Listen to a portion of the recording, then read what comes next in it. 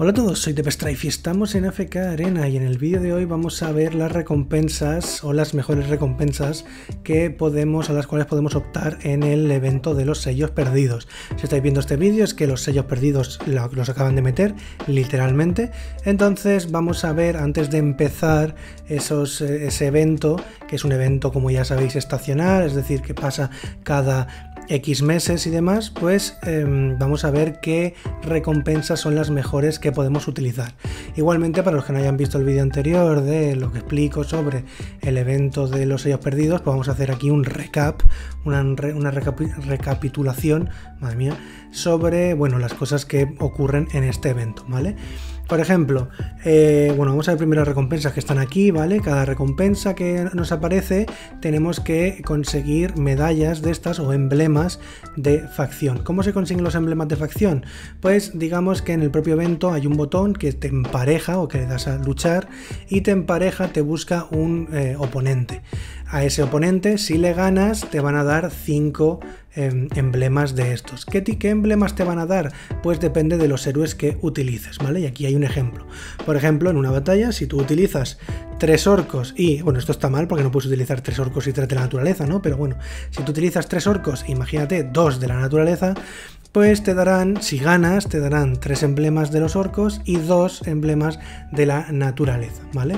Y algunas reglas básicas que vamos a comentar antes de meternos de lleno en las recompensas que yo considero que son mejores. Dice, puedes adquirir emblemas de facción y demás mientras el evento está, está activo, ¿no? Cada victoria que tú consigas te recompensará con las correspondientes emblemas de facción.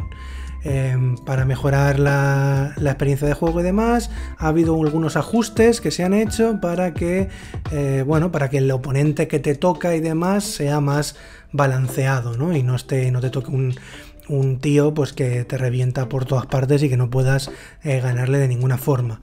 Igualmente, si eso te pasa, si el enemigo es demasiado fuerte, pues simplemente le das a reiniciar o algo así. Hay un botón que te cambia de oponente gastando 5 diamantes. Yo lo que recomiendo siempre es enfrentarnos al tío que nos gana, pues cuando nos vaya a ganar le damos al pause y le damos a salir de la batalla o a reiniciar porque no te quita intentos, ¿vale? Luego, otra cosa es que hay 6 batallas por día, ¿vale? El evento dura, o lo que suele durar normalmente son 10 días, pero de esos 10 días los 2 últimos son simplemente para gastar las recompensas. Es decir, que solo vamos a poder pelear durante 8 días, ¿vale? Estos son matemáticas básicas. Si tenemos 5 héroes en cada pelea, por 6 peleas que podemos hacer al día, pues 5 por 6, 30, por 8 días que vamos a poder utilizar esto, pues 30 por 8, 240. En total vamos a poder tener 240 emblemas para gastar aquí, ¿vale? Entonces, partiendo de la base de que, ahora iremos, pero partiendo de la base de que cada héroe son 150 emblemas, ¿vale? Si los cuentas, son 150 emblemas, pues te da para un héroe y poco más, ¿vale? Pero ahora entraremos en si está bien comprar héroes o no, pero puedes pedir 3 mercenarios y demás y puedes utilizarlos sin límites. A lo que se refiere esto, entiendo, es que puedes utilizar un mercenario en cada pelea sin límites, es decir, todas las peleas que quieras, pero no creo que puedas utilizar los 3 mercenarios a la vez. Si me equivoco, pues mejor para nosotros, ¿vale? Podríamos utilizar 3 mercenarios a la vez y sería mucho más fácil conseguir los emblemas que queremos. Si no, pues tenerlo en cuenta, ¿vale? Que es solo uno. Id pidiendo algún mercenario que vayáis a querer y demás, si veis que os cuesta. Por ejemplo, si vosotros sois un equipo de la luz y necesitáis emblemas de los orcos porque queréis hacer algo también y no tenéis ningún orco bueno, pues empezad a pedir en los mercenarios algún orco que esté bien, ¿no? Pues Safilla, Brutus, ese tipo de cositas. Luego los jugadores deben poseer al menos un héroe mítico, ¿vale? Un héroe en mítico, es decir, con el signatura ítem abierto y demás, para tener la posibilidad de intercambiar los emblemas de facción por equipo mítico, supongo, y sobre todo también supongo que los emblemas míticos, ¿no?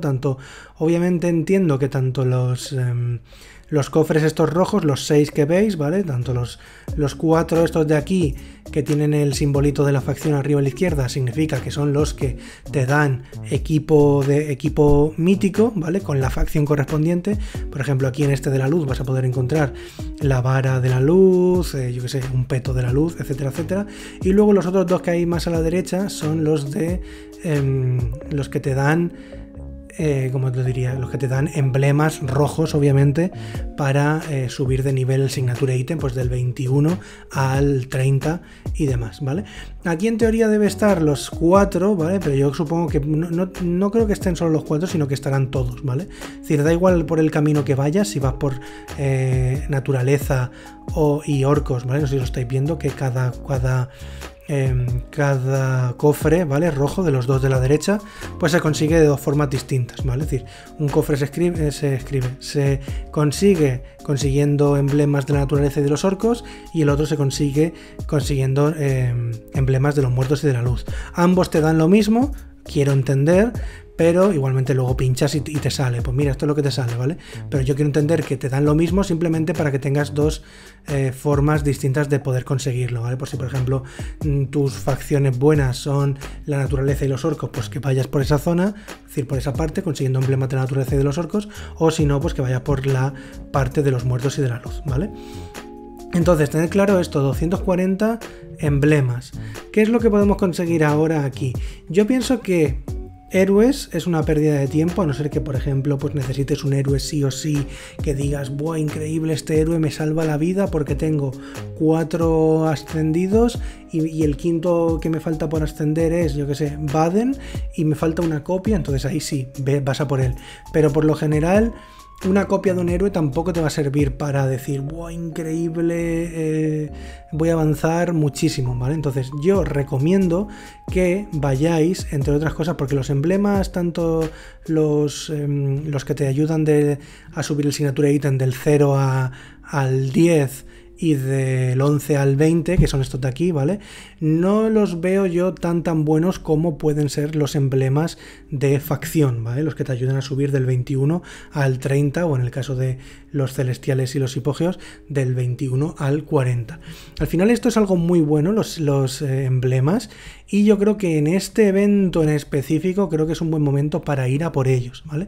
Porque aparte, si haces la división y demás, que divides 240 entre 18 que te da cada cosa de estas, pues al final, creo que lo tengo por aquí, te daba a 13 cajas de estas, que cada una son 10, entonces 13 por 10, 130 emblemas de facción, de la facción que tú quieras, que eso es una burrada, eso te sube un montón de niveles del que tú quieras, ¿no? Entonces yo creo que lo ideal sería ir a por esto, precisamente.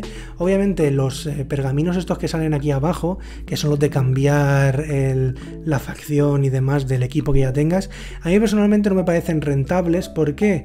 Porque al final es algo que a la larga vamos a dejar de utilizar. Quiero decir, tienes unos cuantos, un equipamiento, y hay alguno que te falta de la luz, por ejemplo, ¿no? Que es el que vas a usar. Por ejemplo, te faltan la vara y las botas con Belinda, ponle, o te faltan las botas y el gorro con Shemira.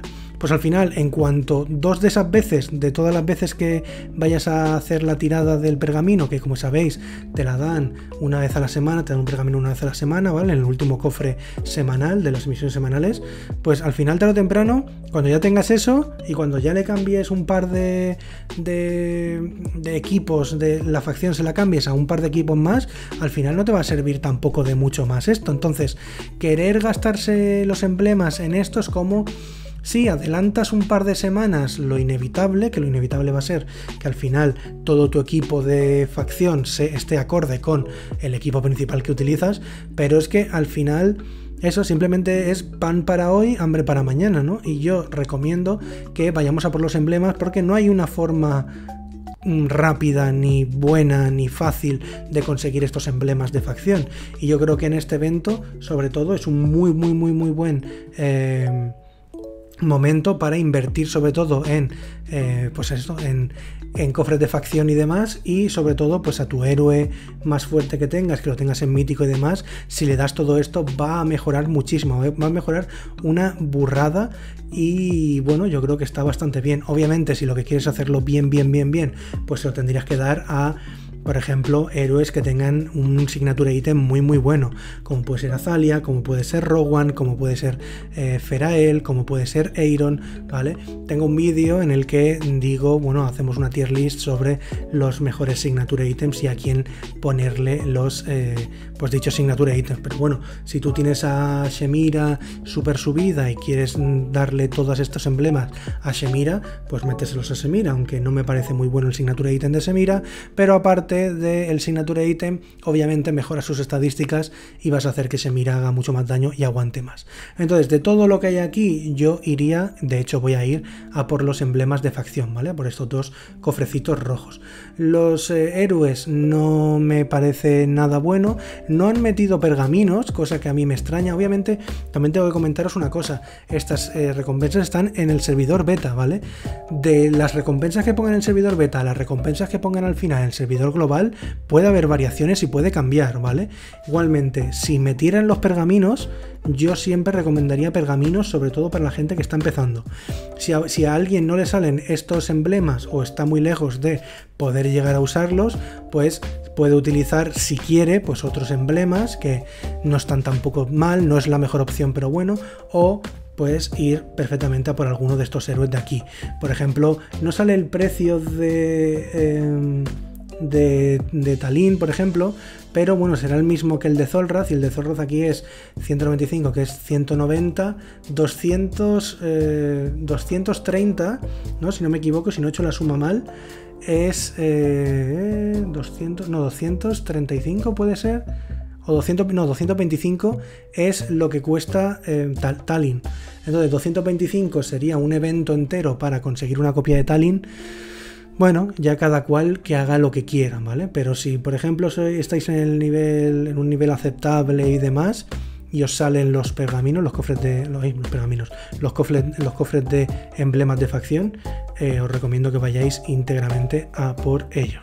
Igualmente, si veis alguna opción mejor y demás, obviamente vais a por la opción que vosotros consideréis mejor o por la que necesitéis vosotros. Al final, estos vídeos obviamente los tenéis que tomar como referencia, pero obviamente teniendo en cuenta que sois vosotros los que decidís y sois vosotros los que tenéis la última palabra y dices, pues mira, entiendo lo que está diciendo de Strife, pero yo quiero comprarme a Casos, por ejemplo, o quiero comprarme a Zolrath, por ejemplo. Pues a mí me parecen pésimas opciones, pero si tú consideras que es una opción muy buena y que a ti te va a servir, pues adelante, vea por ello. Y lo mismo con los equipos de facción, ¿vale? Si a ti tú consideras que tienes que ir a por una vara de la luz porque tienes a Belinda equipada a tope con todo de la luz menos la vara, pues sí, es una buena opción. Ve y cómprate la vara y ya está, y lo que te sobre pues lo puedes gastar en emblemas o lo puedes gastar en pergaminos o donde tú quieras.